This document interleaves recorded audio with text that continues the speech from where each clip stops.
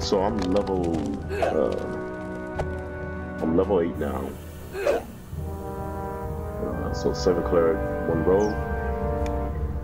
I got 2 action points. I'm about to give me some more damage. Plus, this is an enhanced curse 3, and so supposedly, when I hit monsters with my crossbow, it seemed like I should have a greater chance of getting crits.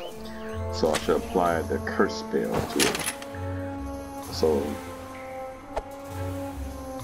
that's 1, 2, 3, 4. So it should be like 4d6 altogether. And then apply the curse spell. I'm supposed to do 66 bane damage to undead. So this will only work for undead, supposedly.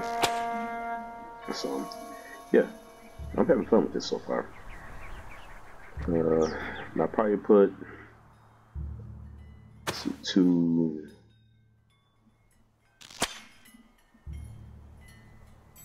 put about 6 more points in this.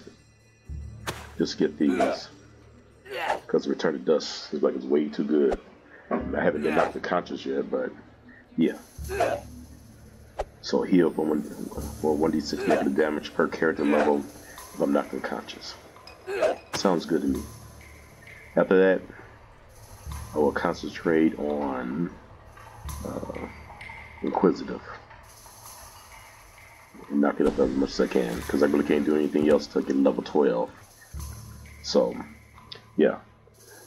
After these right here, it'll be Inquisitive.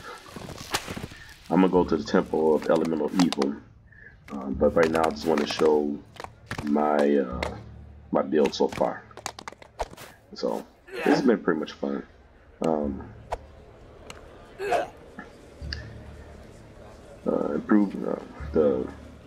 These two do some good damage, single target damage.